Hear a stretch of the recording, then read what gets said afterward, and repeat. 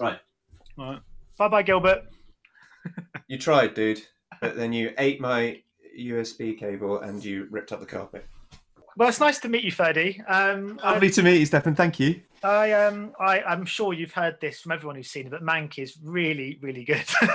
It is really good, isn't it? I'm really glad you've seen it. That's fab. Yeah, I watched it yesterday. I watched it just before the football, so I had a nice. I'm a Spurs fan. We won 4-0 last night. So. I know you did. Yeah. Oh, are you Arsenal? No, I'm a Villa fan, so I'm not a threat. I'm not a threat to anyone. But I'm going to begin by asking. Of course, you're playing Irvine Thalberg. How much was there available? And did you? Because obviously David Fincher has this so meticulous. It's very much about the world he creates. Did you bother to do much research into the real man, or did you treat him, this character, very much as a character in a David Finch story?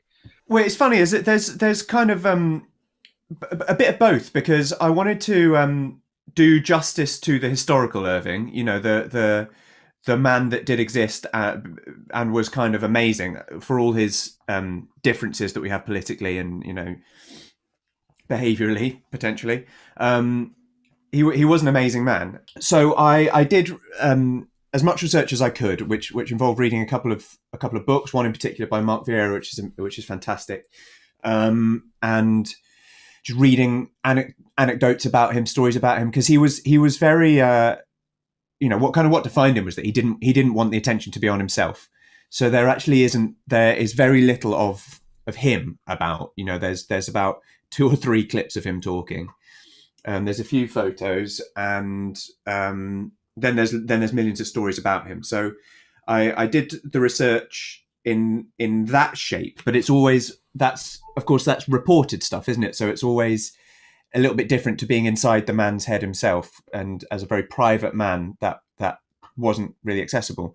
I also, so I did what I could. I went to visit his house in Santa Monica, but they wouldn't let me in because people live there. Weird. I had the real chore of watching films that he produced, which is really tough.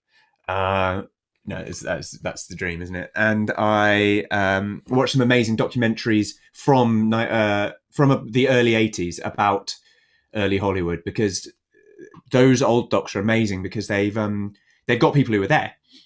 You know, if you were like 20 or 30 at this in about 1930, then you were 70 or 80 in 1980. So these people who were being interviewed were there, and that was incredible. But then on the sorry, this is a rambling answer to your question, but it was then of course there's the world that Fincher's making, which you want to serve, which is not always 100% aligned with. It's always in line, in sort of parallel with the research you've done and the character work. But you've got to remember that you're a cog in a machine, and you're part of the story. And as much as you might want it to be, you're not. I'm not there going, oh, sorry, David. This film should actually be called Irv. It should be about me, really. So actually, I think about, you're serving the story, and then the third part of that is that that story is totally seen through the eyes of Mankiewicz. So in a way that gives you a bit of, well, it gives us as storytellers a bit of freedom, because it's not pretending to be pure historical document. It's very much the memories, and the warped memories, as subjective as memory is, of a man who was fascinating and amazing and wonderful, but also totally self-destructive and bitter and hurt by these people. So the versions of the people around Mank that appear in the film, I think, and David thinks and Gary thinks, are the versions that sit in Mank's memory, that go on to inform the people he comes up with in Kane. And so, sorry, long story short, yes, I tried to honour the real guy, but I wasn't trying to do like a carbon copy of him. I mean, you mentioned being a cog in a machine. I mean, it's some machine. When you're sort of out there and you're looking around and you've got, you know, the likes of Gary Oldman on set and you've got David Fincher behind the monitor, are you able to, in those moments, think, right, this is because I'm guessing when every young actor, this is what they want to be a part of a project, just like Mank, or is that something that you can kind of only really appreciate after the experience is over? Or are you able to feel those moments of like, shit, this is great? Yeah, absolutely, every single day, to be honest. I mean, I'm because I'm kind of a bit of a fanboy at heart, you know. You got to, sometimes you want to try and be a bit cooler than you are, but I'm decidedly not. No, I absolutely loved it. I think the bit that you could fall, I think where you could fall down would be as if you're there and you go, right, I've made it now. This is it. This changes everything. Because, you know, like I may only be, thank you for calling me young, by the way. I may only be. I only say that because we're the same age. Yeah, I may be relatively young, but I'm old enough to know that, and sort of, you know, I've got family in the business, of course. So I know that the concept of making it is false. It doesn't really exist. So what I did manage to do is just enjoy every bloody second. Would just step on there and be surrounded by, as you say, by David, by the crew, who are just like everyone at the absolute top of their game, and all the actors, and just the environment of just going, right, this is Premier League, this is Champions League, this is amazing. And I said one day, I think, to Arliss Howard, who plays Louis B. Mayer, who is just he's the dude of all dudes. I fucking love him. I think we were on one of those sets at Hurst Castle, San Simeon, outside, where it's the scene where they're shooting what they call the home movie, but it's where you meet a lot of us. It was actually a reshoot, I think. And it was just this amazing sort of crisp, foggy day just outside of LA on this massive set. And I sort of said to Arliss as we walked on something like, wow, look at this is amazing, isn't it? Just you know, whatever, just crap was coming out of my little internal monologue. And he was just like, dude, you need to keep that feeling, never let go of that feeling, because like as soon as you get cynical about this stuff, that's the day you should give up, because you've got to keep that joy of looking around you and seeing how lucky you are to be there and how great it is. And you've also you've got to remember that, he said, remember that feeling at like 6 p.m. today when we're tired and stressed and we haven't got the scene and we're doing take 60 of this shot, whatever. He's like, just keep checking in with that feeling of, shit, look at this is great, isn't it? Because I think it's fuel, and I never want to be the kind of actor who turns up on a set like that and is like, yeah, sure, you know, bring me my coffee and take me to my trailer and I'll do my bit when I'm called on. I want to be kind of childlike about it every day. Yeah, it's interesting because I've been, I mean, I'm not at the same degree, but I've obviously spent lots of times on sets, not in front of the camera, but doing kind of behind the scenes videos. Yeah, of course. And it is one of those things where I think I've been doing it for about 10 years, and I did slightly get to a point. I was on set for a week this year in Lithuania in the freezing cold in February, and I was waiting at 5 a.m. being like, I can't keep doing this. And then obviously now we've had the year that we've had. Yeah. I long for those moments more than I ever had. You long for the ability to have a little grumble about how tired you are and about how you just like a lion. God, wouldn't it be nice to be able to moan about having to get up and do something? Yeah, because obviously, I mean, it's been a mad year for everyone, but your job is so much about being around people, and obviously this year has been so difficult to capture those moments. Have you really missed it? I've really missed it. I mean, I'm quite good at, I'm sort of dangerously good at coping.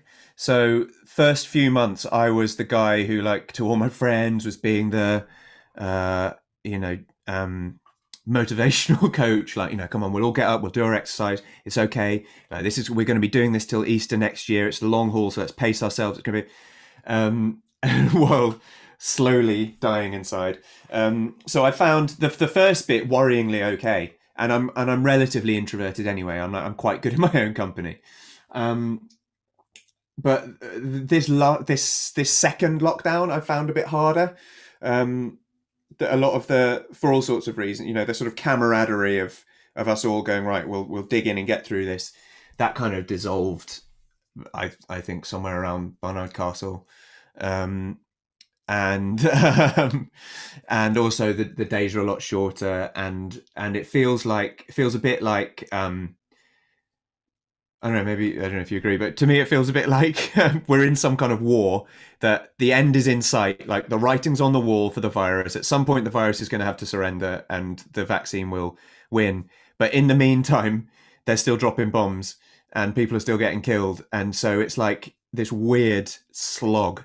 But professionally, I mean, having this has been just something to cling on to. We finished it early March. Well, we wrapped early March. David's been working ever since, obviously, and the rest of the team. But like us lovies finished in March, and then the world stopped as we knew it, and so it feels like this strange pause where like I wrapped yesterday and the film's coming out next week. But to have that coming up has been a massive gift for something to hold on to. And I've been able to do other bits of work and voiceover work and a bit of filming. I built a home studio here for voiceover stuff, which has been great. But I think it, and I got a dog, so I've got something to talk about. I found it hard, sort of spiritually, for our industry. You know, like as you say, we survive. The whole thing is built on giving to audiences, giving to people, sharing. You know, so if it's filming, then that's then the audience is later, but it's still a shared experience in a cinema, or if whenever possible, and on set as a crew, and with the theatre, you know, obviously it's a live shared experience. So like that's the very soul of it, and it's taken such a massive hit, and it's going to be so important for people, I think, when we can go back to cinemas and theatres and places like that, and concert halls and gig venues. It's going to be so important because we're going to need it. Like we're going to need that shared communal experience, aren't we? Like we're going to need to be able to be close enough to people to smell them and to share something, and we got to look after the people who are having a really crap time now, I think. And I've been fortunate to have had this job, but there's so many people who are working in theatre and or in TV shows, or jobs that hadn't started yet, films that hadn't started, that just never happened. So I've been lucky to have this, just the thought of this, of being in a fucking Fincher film that's going to exist at some point in 2020 has been a bit of a lifesaver. Yeah, God, can you imagine if it was like halfway through the shoot in March? Oh, don't, because there's so many of those that did happen. So, and we were all like, when I went back to do these reshoots end of February, beginning of March, and we were I'd just come back from Japan, and people were kind of avoiding me like Neo in Bullet Time, the end of the Matrix, just like I was firing off COVID particles, and even then I was like, it's Japan, it's not China, guys. Like it's not. I didn't come from Wuhan. I've come from Japan. But little did we know just how virulent it was then, and how behind all the governments were. But yeah, like a couple of weeks more, and we wouldn't have reshot one of the main scenes of the film. So there'd be a very different film coming out. Obviously, talking of you were talking about takes earlier, when you get on a long day, when you have lots of takes. David Fincher is renowned for his many takes. Are the rumours true? Is I mean, obviously, I was going to use the word arduous. That's the wrong word. But are the days as long? The days are the days are full. Yeah. You know, there's very little time spent not acting, which is no bad thing. Like no, it's not arduous, but it is intensive, if not intense. Like, you know, you work hard. Yeah, there's a lot of takes. I think the most on this film was high 70s for a shot, 70 something for a shot, and that was the scene with Louis B. Mayer doing the walk and talk round MGM Studios. So it was, you know, I think Arliss got quite a few blisters on that one because they're doing it 70 something times. But David said his record's 104. And that was on one of the stunts on Panic Room. I know. So when I said, "Are we gonna break your record?" he swore at me and said, "I'm never going near my record ever again." But yeah, 70 something. Like it's a lot, but it didn't feel, it never felt excessive, because partly because you trust his taste, and I trust his eye and ear more than like anyone's, because the first few takes are about the sort of the big visual language, about lining up the shot perfectly, about lining up the lighting perfectly, tweaking it to within 1/10%, you know. The first few takes are about setting up the visual language and getting it perfect, and then he just lasers in on your performance, and so it's all about the acting and getting it right, and it never feels excessive. It never feels like too much. You're working hard, but for the right reasons. You know, you mentioned obviously what a big fan you are of David Fincher, like anyone, well, like we all are basically. But I just wonder if you think your relationship with his work has now changed. Now you've been a part of the machine. If you were to go back and say watch, you know, Seven, or you go back and watch one of his, you know, even a Social Network, whatever it is. Yeah. I think now you might perceive them in a slightly different way. Now you know the kind of the way it operates. That's a really interesting question, because I have rewatched them since, actually, just for fun. I watched a couple while I was out there, because I thought if ever there's a time to re-enjoy these films, it's now. And what did I watch recently again? It was 10 years since Social Network, wasn't it? So I rewatched that, and my girlfriend had never seen Zodiac, so I showed her Zodiac. I don't know if because I don't think it's like a Wizard of Oz, you know, behind the curtain thing and you see the tricks. It's not like that. I've kind of got a deeper appreciation, I think, because as well as the sort of perfect, his unbelievable knack for storytelling and doing it through subtlety, there's the knowledge of the grind that he puts into it, and the sort of, for all his confidence in his art, there's the humility actually that he's got about it, that he just wants to do it right. And there's no sense of like the guru of, you know, Fincher being like, you know, I know how to do this, so just do what I say and we'll make a good film. It's not like that. We rehearsed for a good few weeks in his office, and it was just sitting, talking, reading, tweaking, changing a word here, changing a word there, trying to find the rhythm of something. And it's really collaborative, and you do have total trust in him, because he, as I said before, he's just got this, his taste is kind of immaculate. But I think I like the films probably more. And it was funny talking to, like, when the little fan in me came out, when he'll just sort of drop one of his films into conversation, like he'll be talking about some moment on Fight Club or some little bit in Panic Room or something, and the little teenager in me will come out and say, "Oh, David, I have to say, I stole one of the speeches from Fight Club for my GCSE English exam," and you know, there's a world where he'd just be like, "Oh, cool," or a world where he go, "That's amazing." But then Fincher, being the movie maker that he is and the perfectionist, he'll be like, "I didn't like that scene. I didn't like that scene. I tell you, this is how I should have done that speech." You know, he's brilliant. Or you talk about anything, like we were talking about. What were we talking about? Vertigo, I think we were talking about,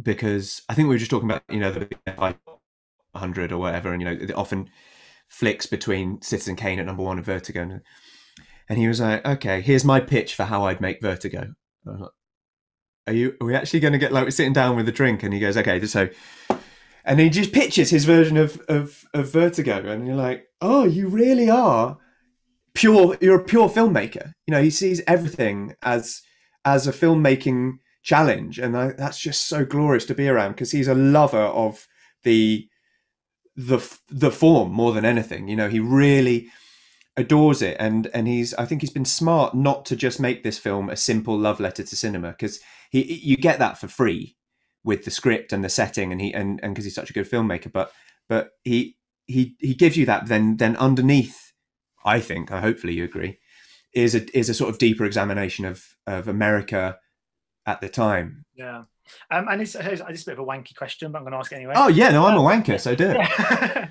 But I was wondering if, having now watched Mank back, which I'm sure you have done, if some of your memories from the days on set are now in black and white. if that makes sense. Oh, that's such a good question. I don't know if it's wanky. Wow. Yeah, they are. Uh, yeah, my scenes with Gary in his office. Those in particular are. I think the lighting was very. I mean, it was shot noir. There's a lot of harsh side lighting, and our clothes were kind of monochromatic ish. In the room, so it's easier to sit. But I definitely see those scenes kind of in black and white. The outdoor ones, I don't. But isn't that funny? It's like they say you dream in black and white, don't they? But yes, and also another reason for that is that and this is you may have asked a wanky question. I'm going to give you a nerdy answer. The camera that they had built for them by Red is a monochrome camera. So it was not post converted. So everything on the monitors was black and white. So everything with it, and everyone, because it's a very high tech set, everyone had iPads with which was getting playback on it. All the heads of department. So you could always see whenever you saw a glimpse of the film or whenever you saw what was being lined up in camera, it was already in black and white. So it kind of, some of that imaginative work was already being done on set. But yeah, I think that's a really cool question. And yes, I do. Certainly part of it I think of in black and white now. Yeah. So just wondering about, obviously, your own, looking at your career, because being on a movie set, it sounds like you yourself have got a real passion for just the whole form as well. I'm just wondering if, because of obviously your father's job, did you spend much time on film sets as a kid? Were you privy to that kind of environment from a young age? I know it was more based from what I've read. Yeah, it was about half and half. I spent more time on film sets than most people's kids do, obviously, but not loads. It was that world was kind of kept separate for general sanity, I think. To avoid me being one of those kids that just waltzes around like he owns the place. It always felt like a real treat. I've got a very early memory of, well, actually, I don't know when. Well, I have to do some quick Googling of what year Species is 95, I think, isn't it? So it's probably 93, 94. Of going to visit Dad on set when he was doing Species, and it was his last scene, I think, and I saw him in makeup, and he had this like trail of blood down his head, and I would have been 5 or 6, and I would remember just being like, don't like it, absolutely don't like it. I was like, why has Dad got blood on his head? They're like, oh, because he gets banged on the head with a gun. I was like, right, well, obviously this is horrible and I hate it, so I don't want to be here anymore. Take me away. Thanks for you've just shown the death of my dad. I don't like it. So I was on a couple, but not loads. And I've got another memory. Oh no, it's the tiniest memory, because I was even smaller, of being taken to see some Star Trek being filmed, Patrick Stewart, and I got scared of Klingons. I think I got scared of aliens, and I had to I cried during a take and had to be taken out. So that's not a real answer to your question. I kind of, they weren't totally alien to me, film sets, but it wasn't like I could understand everyone's role on it, or felt like I was sort of destined to be on one. It was like going to a fire station and seeing all the cool firefighters and the pole and the engines, and not knowing quite how it works, but thinking, yeah, this is wicked.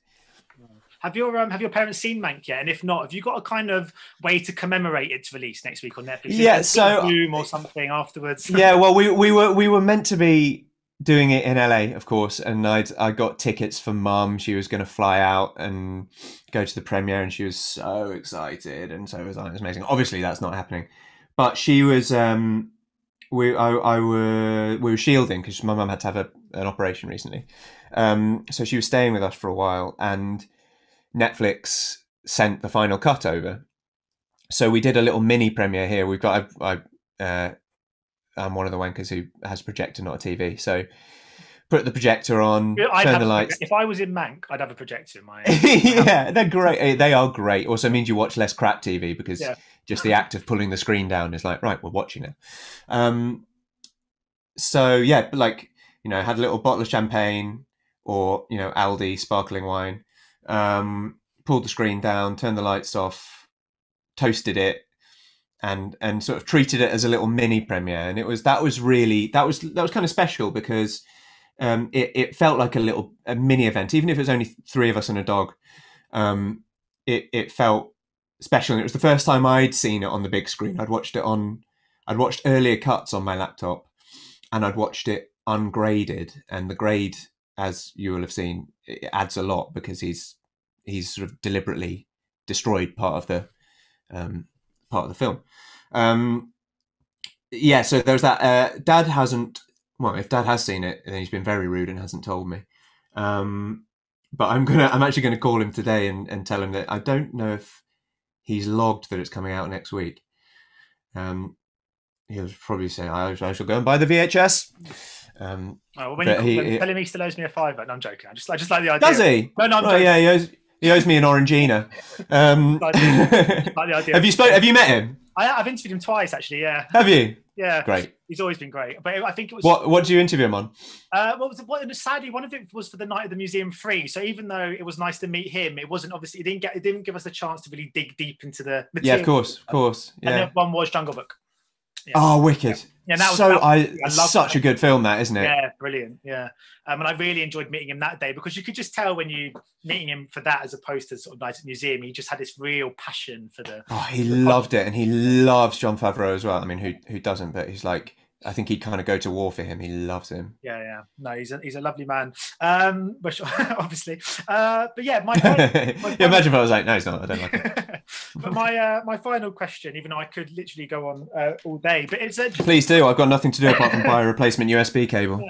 It was sort of looking ahead for next year. This year's been a bit of a mad one, of course. I just wondered if you have much in the pipeline or what your kind of ideas and ambitions are for the year ahead. My ambitions are to go back to another working film set, to keep surviving.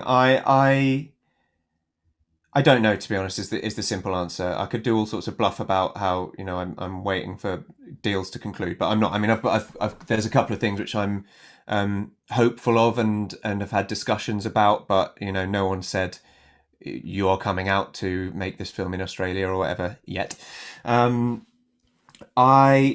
if I was in Dreamtown, I would say I'd love to do something very different to Irving Thalberg. I love it, but most of my career has been relatively period work, and Mank is almost as modern as it gets for me. And so I've made it to. I didn't even make it to 1940. I made it to 1937 and no further. So I don't even know what happens in the Second World War. So I would love to do something like really modern and messy. But that is just luxury, you know. I'd also love to just keep working and paying the bills because I just really love doing this job, and when I'm allowed to do it, it feels, especially at the moment, it feels like a blessing. But I'm having real trouble seeing beyond the next 24 hours at the moment. I don't know about you. I think this year's just made me like stop picturing the future too much, apart from wanting to just sort of get really physically close to people as soon as I legally and safely can. I just want to immediately. I just want to enjoy this ride because it's never happened before. It may never happen again to be in something that is on this scale and that I was so passionately in love with the process of making. It may never happen again, so I just want to enjoy this bit. And then, of course, when it comes out, everybody will be knocking at my door saying, "Oh, you have so many jobs. Please take my job." And I'll say, "No, I have too many jobs already." I mean, to be fair, when Mank comes out, you've got every right to expect a few calls. I think it's a brilliant performance and a brilliant film. Oh, Lord knows. I think you can. I think you go mad if you go, It comes out December 4th. December 5th, I'm gonna.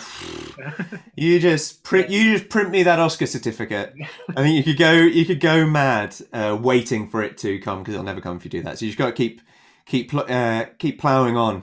Yeah, well, enjoy the ride. It's a fantastic and enjoying the ride. Yeah, it's a fantastic film to be associated with. So I mean, I'm honestly, I asked you if you've sort of seen it with your parents, but the first thing I'm going to do next Friday night is just call my mum and dad and be like, "Have you seen it yet?" Oh, brilliant!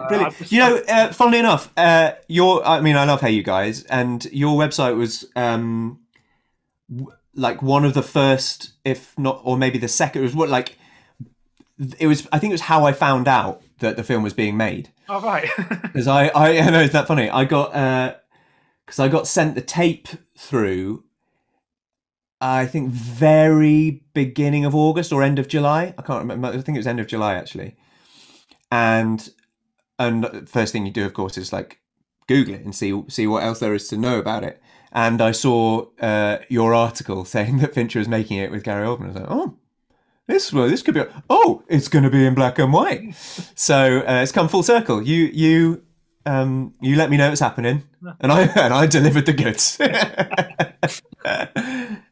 Well, I'm just pleased we got one hit on the site. So that one person. That's my IP address on your website. You can come find me. Yeah. Brilliant. Well, thank you so much today, Ferd. It's been a real pleasure. Thanks, man. To you. And, absolute pleasure. I've loved it. Best of luck with everything you've got coming out, and I hope thank you, pal. That Cable and that Gilbert grows up to be a lovely dog, because my dog's a nightmare at the moment, but we're getting. Oh, it's just it's the adolescence, man. It's hard. Yeah, it's hard. Exactly. Thank you, pal. That was really lovely to talk to you. Take care, mate. Ladies and gentlemen, you're watching Hey You Guys. Hey You Guys, huh? Hey You Guys. Is that from the Goonies? It is indeed, yeah. Nice. Hey